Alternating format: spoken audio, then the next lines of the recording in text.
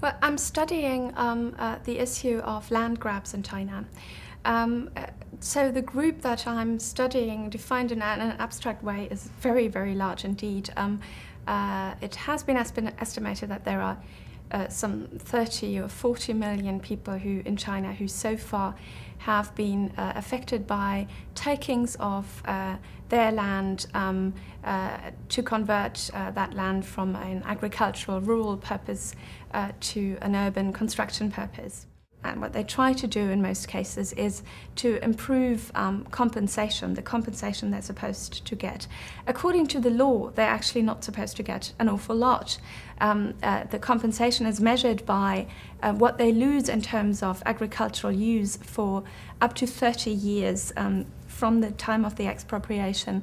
And the reason for that is that the individual peasant households, interest in the land is never more than a land use right of up to 30 years.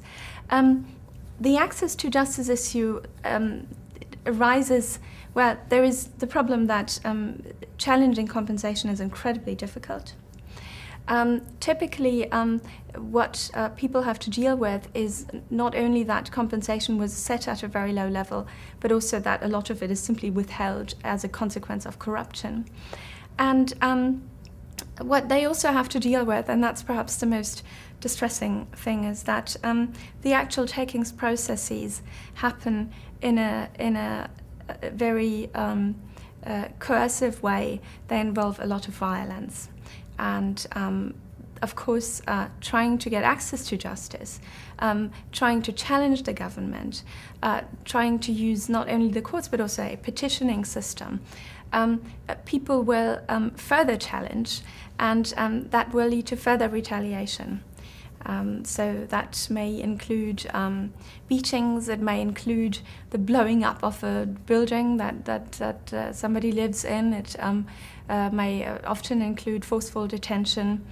And sometimes in individual cases there have been confrontations developing between peasant communities, rural communities and the government that have looked like a kind of local warfare.